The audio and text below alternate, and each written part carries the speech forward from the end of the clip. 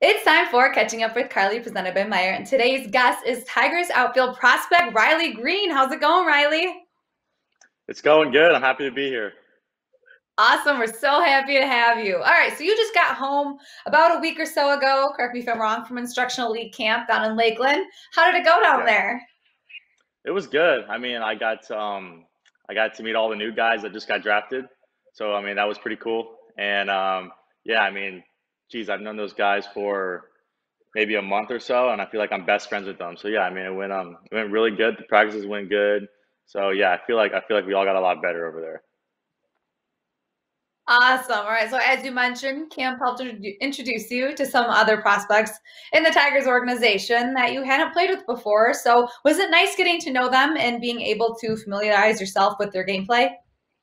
Oh yeah, it was Gage Workman, Trey Cruz, Spencer. I knew Spencer from Toledo when we were there. Colt Keith and Daniel Cabrera.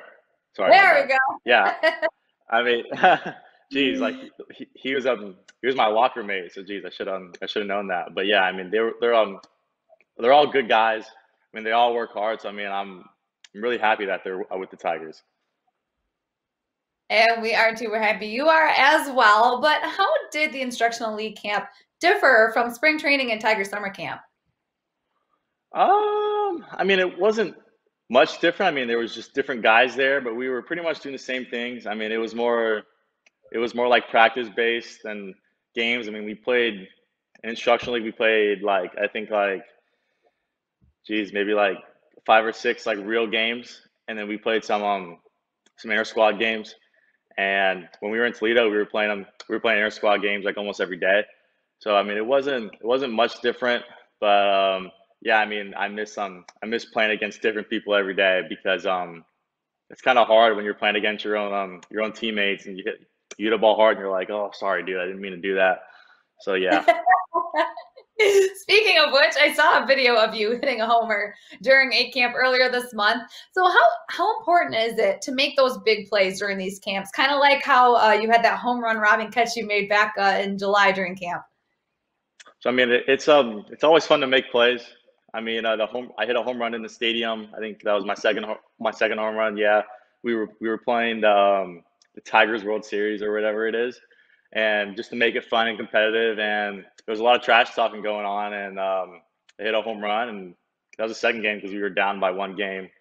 So we ended up winning that game, and I hit the home run. It was cool to see all the guys like all the competitiveness towards that just in like a squad game. So it was pretty cool. Love it, love it. And very fun and very cool to hear. Tigers new manager AJ Hinch said those are dudes when referring to you and your buddy Spencer Torkelson, and said that you two are franchise type players. How does it feel to know that you're on Hinch's radar? That was really cool. I'm not gonna lie, but I'm gonna take it day by day. I'm gonna work as hard as I can to get to the big leagues. So yeah, I'm just gonna work hard, play hard, and hopefully one day I'll be there. And what do you think you need to prove in order to earn that spot on the Tigers roster next season? Just get stronger, get faster. Yeah, that's about it. Make sure my outfield skills are on point, and make sure I keep hitting. So. And before I let you go, I wanted to ask you about the budding bromance that seems to be forming between you and Spencer Torkelson.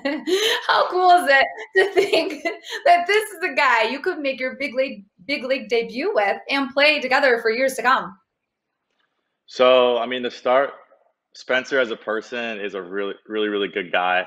We rode together to the field every single day when we were in Lakeland, so that was pretty cool. Yeah, he's a really good ball player too.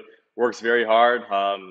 He just made the switch from first base to third base, and just seeing how hard he was working at that was really cool. So, but yeah, he's a really good guy. We were planning some trips together. I was gonna go to Arizona. I was gonna go hang out with him. He was gonna come down to Florida, and we were gonna fish. So, the friendship's there. So, I'm excited to see what happens in the future. Love it. And I know you're back home and should be for the holidays. And I have to ask, I know we talked about this before we started this interview, but are you the kind of guy who decorates before or after Thanksgiving for Christmas? All right, so I don't decorate. My mom and sister decorate. I just help get all the stuff down out of the attic. But they decorated before Thanksgiving, and I mean, looking around the house right now, I mean, it's pretty. There's a lot of decorations around, so Love it. Well, hope you enjoy the time at home. Riley, I appreciate you taking the time to chat with me today. It's been a pleasure. yeah. Thank you so much. Again, thanks for joining me on Catching Up with Carley, presented by Meijer.